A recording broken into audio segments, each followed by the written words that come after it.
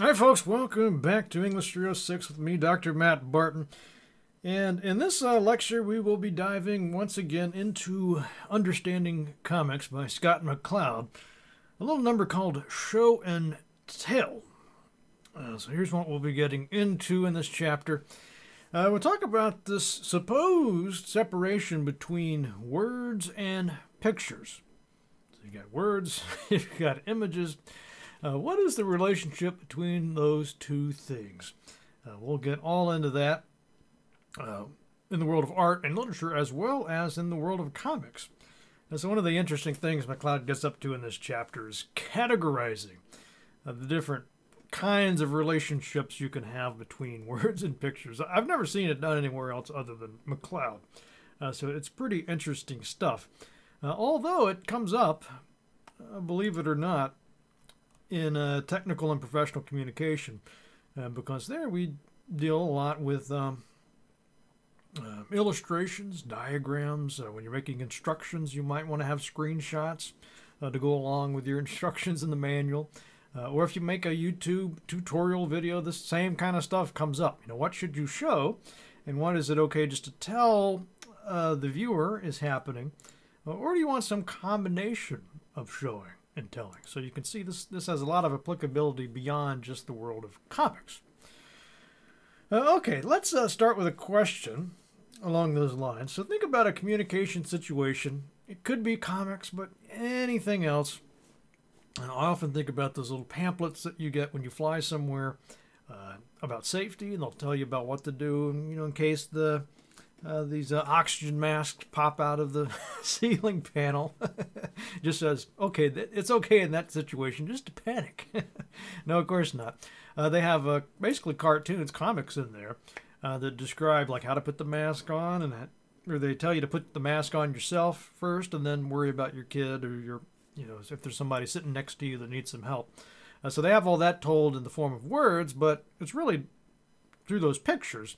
And I'm pretty sure that one of the reasons for that is that if it were, you know, some kind of situation where those masks come down, everybody's going to be freaking out.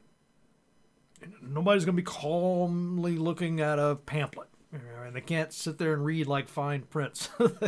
So they have a combination of friendly images and some nice big lettering. So it'd be easy to follow along with those instructions, even given that predicament. So that's kind of an extreme scenario, but I just want you to think about any situation where it would be good to have not just text, not just drawing or a photo or something, but some combination of the two. So think about that, and then we'll get back to McCloud. Okay, moving on and then into the McCloud. He's got this fun example of showing, not telling with kids.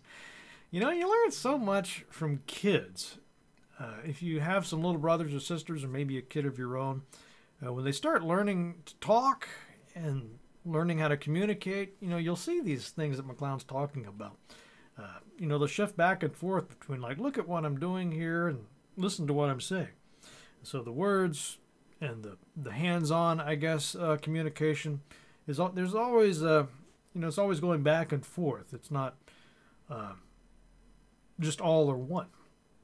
And same thing in these comics. He talks about how, well, and in culture generally, he does get back to this old, you know, what do you call it, a soapbox about how people don't really respect comics still. They see these books with pictures in it as being appropriate for little kids, not being appropriate for adults. Yeah, the real books have no pictures at all. You always think about Alice in Wonderland, and you know, Alice says, you know, what good is a book with no pictures in it? You know, exactly. But I think we mentioned this before, that as soon as you leave the West, you know, America and Europe, and go to basically any other country, they don't have this kind of silly idea, you know, and you find plenty of adults reading comics. In Japan, for example, they call them manga. But there's just no, you know, it's nowhere nearly like it is here, where even though here it's changing somewhat. When you go to a comic book store, and you got to be surprised to find anybody under the age of 30 in there these days. But yet there's still this kind of lingering idea. And we certainly see it in education. He talks here about how if you go to these caves in like France, you can see that some of the pictures will be very realistic, like this horse here. But then they're also using these more abstract images. You know, we talked last time about how, you know, as people get used to looking at these drawings, you know, this is probably like hundreds and hundreds of years of people making these drawings in these caves, maybe even longer than that, who knows. But when you first start out, you know, if it doesn't look like a horse, you just be like, what is that? I have no idea. But over time, as people get used to it, and you've got somebody there to say, oh, look, that's a horse. You know, now it's just a couple of lines, a triangle, and some sticks coming out the top. You know, at this point, people have been accustomed to seeing it so often that they don't need to have all that detail anymore. I think I just kind of do a little shorthand version of that ox head, and everybody will know what it means through the social conventions. You know, parents telling their kids what it means, friends telling their friends what it means. The artist no longer has to spell all that out for you. Okay. Yeah, here he's talking about how modern writing doesn't have anything to do anymore with like the ox head over here. So this, you know, what happens in these writing systems is kind of interesting. So a lot of people think it's like with these Egyptian hieroglyphs. They look at this and they say, well, this must mean like a duck. Something to do with ducks. And something to do with, I can't even tell what some of this stuff is. But anyway, if we just focus in on this duck for a minute. Or you look over here and you say, oh, this must be like a jaguar. Oh, this must have something to do with jaguars. But what they find is that even though they used to think that about these hieroglyphics, it's actually not the case. What happens is these are just sounds.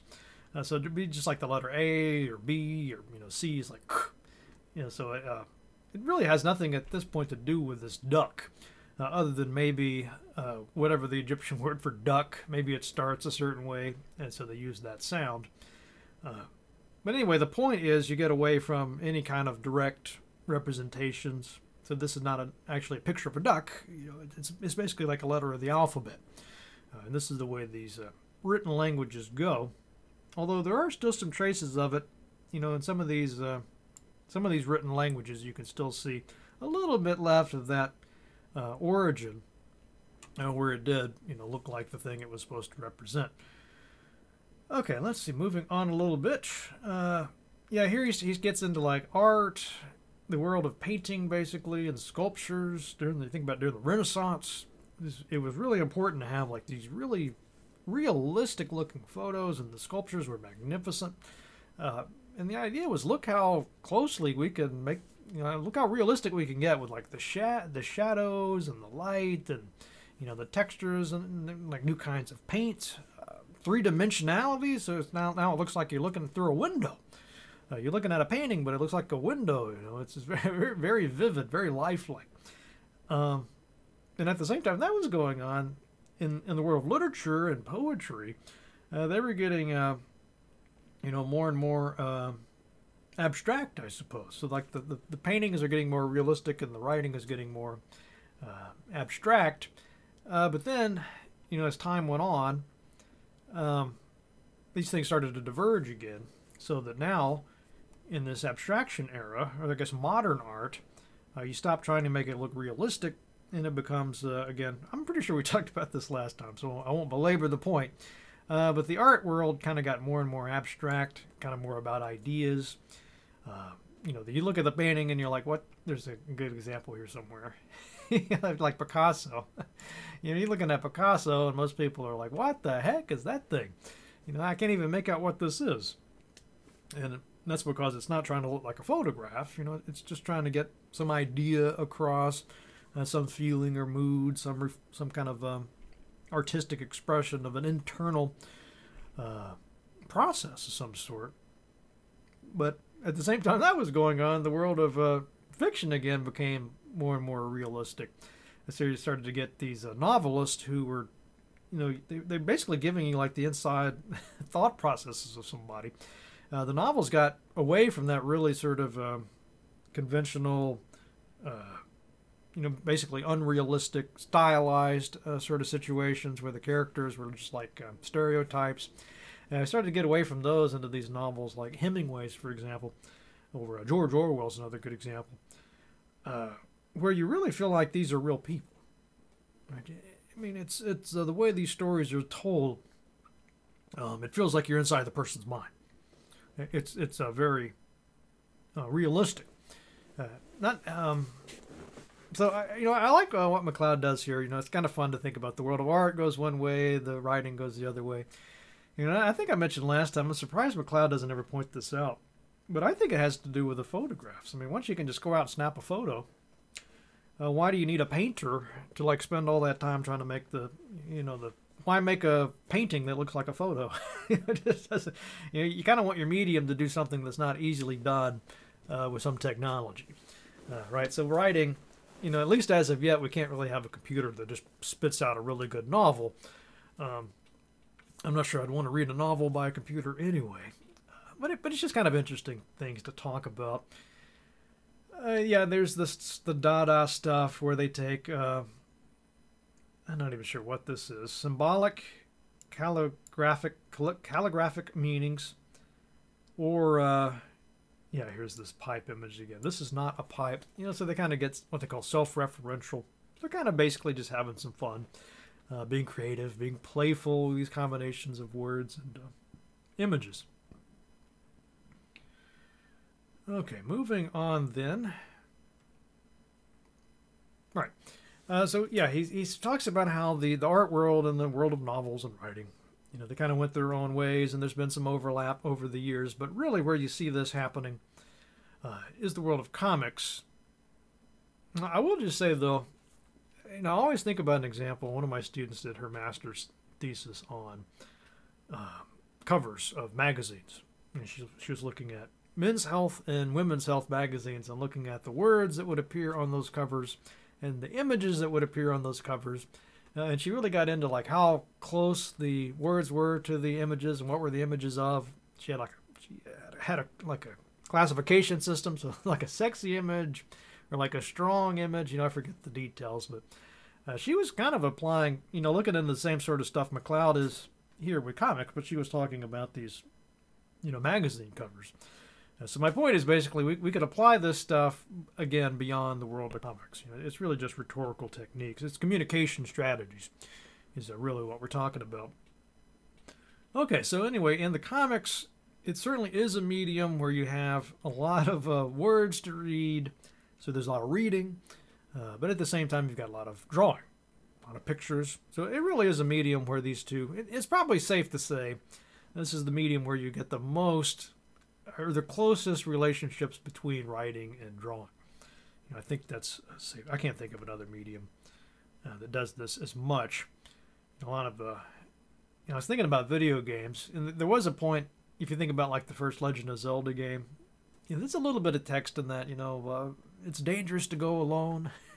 Take this. So you get a little bit of text to go with the graphics. But then, as you get later and later, there's, of course, a lot more text in those games. But now I'm kind of curious. I'd like somebody to write a paper where they applied these combinations to video games. That would be interesting to see. But anyway, let's go through each one of McCloud's combinations here. And some of these, as usual, he says later that, look, it's not like every time. It's just absolutely crystal clear which combination it is. Sometimes it's a little bit of this, a little bit of that. Sometimes you just can't really tell. So try not to get too hung up, on being like really discreet with these categories. But nevertheless, the point is not so much 100% accuracy with it. It's just to get you thinking about sort of the different relationships you might have between writing and drawing. So that's really the point. And you have to think too about the rhetorical and communication value. All right, so first we have what he calls the word-specific combination, where pictures illustrate but don't significantly add to a largely complete text. And so what he means by this is that you should be able just to read the text, and it's like 99% of the meaning is there in that text. You don't even need the picture. The picture might be there to kind of illustrate But it's not like it's not going to be the dominant thing, the important thing in that panel. And so if we look at these examples here, it's relatively clear. So we stumbled back to the apartment shortly before dawn, vomiting every 20 yards. So there's a lot of meaning conveyed in these words. You know, we stumbled back to the apartment. So we got this information there, the vomiting, the action every 20 yards. Now, quite a bit of detail packed into just one sentence. But the picture is just, you know, I don't even know if I'd know what this was if I didn't have that text. It's just kind of some gloop on a sidewalk. You know, I don't even know if I'd know this was a sidewalk. You know, if you look at it, it's just kind of lines and some blobs. You'd have a hard time if you didn't have that text and you're just looking at these blobs trying to figure out what the heck is going on here in this panel. Good luck with it. You probably wouldn't be able to figure it out. So the word specific again, it's really the words are what's special. You know, think about special. Like here, the words are special. Words are what's special. The picture is not really all that relevant. All right, second type is just the same idea as word specific, but we're just doing the exact opposite. So now the pictures are what's special, and the words are there. You could take it or leave it. The words are just adding a little bit of illustration, if you will. He talks about them like a soundtrack almost. But again, you don't need those words in these kind of panels. So here we have one. There's not even any words in there. It's just a picture. The next panel is he did it. So you don't even need the he did it. If you just look, okay, so there's a bowler. You know, it's pretty detailed. You can make out what it is. You can see the pins. You can use your imagination a little bit to figure out like what happened there. Oh yeah, he's bowling. He knocked the pin strike. You know, the he did it. It really doesn't convey much useful stuff. You know, you don't need that to figure out what's going on. This one's a little bit even better than this. You got these two lovers here, and they're kind of getting closer and closer. And then the third panel there, yep, they're making out. And there's some hearts, and the words are just one letter. And so hopefully that's clear enough. The pictures are what's special. The words are just kind of there's flavor or fluff. All right, then we get into the one that's, to me, the most confusing one, is duo specific. So in this case, the words and the picture or the drawing is the same. So they're basically conveying the same message, just using their own, you know, different ways. You know, somebody drawing a picture has a different way to convey meaning than somebody writing. But again, it's a little. This is the hardest one, I think, because it's some. You know, I'd kind of argue that that it's never going to be the exact same, no matter what words and pictures you're talking about. But nevertheless, that's what McCloud is trying to get at here. So if we look at this example, grim-faced George lifted his lollipop.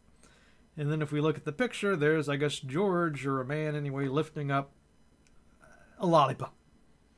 So, your mileage may vary on this one. I just find that one the most confusing.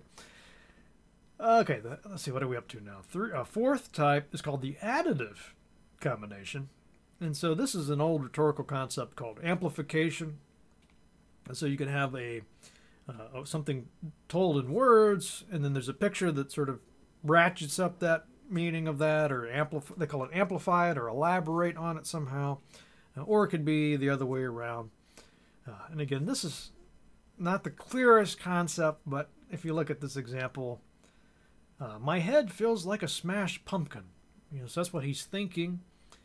And then there's a picture of a guy kind of holding his head. It looks like he's hung over or something. And there's like some of those little lines we talked about. So you could look at the picture and think, yeah, that guy looks pretty miserable. Looks like he's got a headache or something.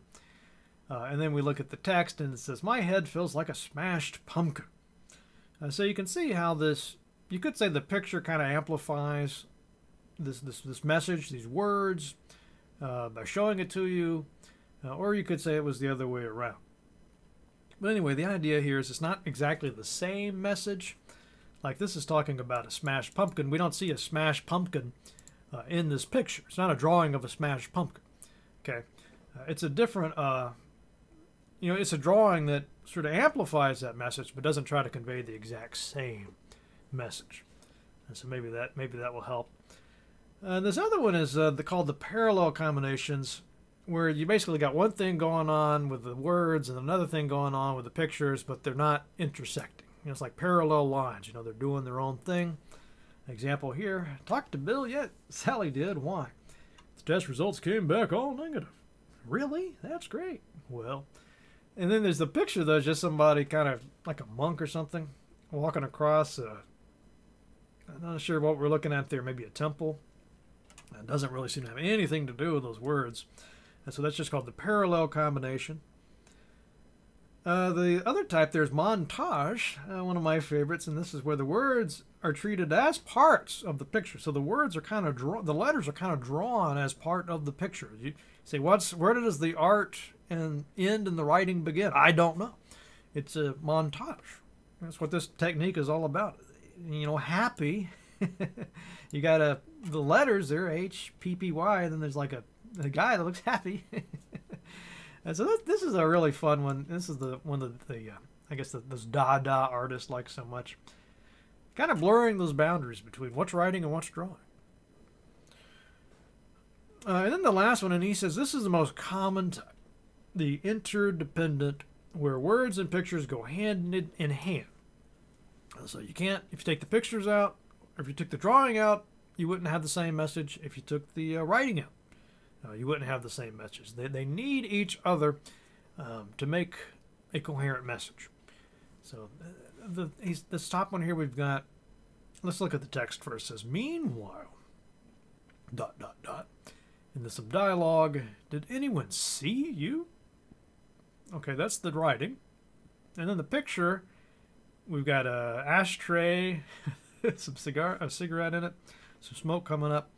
It looks like a hand and a coffee cup. I'm guessing this is coffee, and it looks like there's people probably seated at a table. Okay, so you can see there how if you just had that, if you took the words out, you really wouldn't have much going on there. You wouldn't be able to make much sense of it. If you took the drawing out, again, you would remove a lot of the context. If it's just, did anyone see you? I mean, that could be anywhere, anything. Could be some people out in outer space somewhere saying that. Might be some other kind of creature. Could be a computer talking to itself. You'd have no idea. You really need the picture and the text to get any sense of like what the heck is going on. Same thing with this guy and his hand. This is all I need to stop him. So you wouldn't know what this was if you didn't have this drawing, because you see in the drawing you can see it's the guy who's looking at his hand. I guess it looks like maybe he's growing a little fur on his hand. I don't know. Is he a werewolf? I don't know. But at least I get some sense of what's going on by this combination of words and images. All right, so those are the types he talks about. And he says there that, again, interdependent combinations aren't always in equal balance. We talked before about sometimes there's amplification going on, parallel or additive. It could be some degree of that. But generally speaking, the more is said with words, the more the pictures can be freed to go exploring, and vice versa. So if you make it clear enough what's going on in the writing or the text, then you can have a little more fun with the pictures, or you can do it the other way around. But you got to have some meaning there somewhere. If it's just totally disconnected, then people have a really hard time following. Maybe even you don't know what you're saying at that point. So I need to give some examples there. And these are kind of fun. Like, there's comics you can buy where they you get to draw your own pictures inside them, or sometimes it's the other way around, and you get to write your own text in there. Marvel actually used that as a way to find talent for a while. I remember being a kid and looking through some of the comics, and they would have a panel there, and they would, like I said, you'd either write your text in there that you thought kind of made that story interesting, or it'd be the other way around. I think they used that to actually hire people, to see who had this sort of word and image design. And I think that's probably about all there is to say with the rest of this chapter. But again, I hope you enjoyed thinking about these words and in drawing combinations, where you might see this in other places. We talked about instruction manuals and things of that sort. I think a lot about this when I'm doing my YouTube videos, because a lot of times it would be very costly.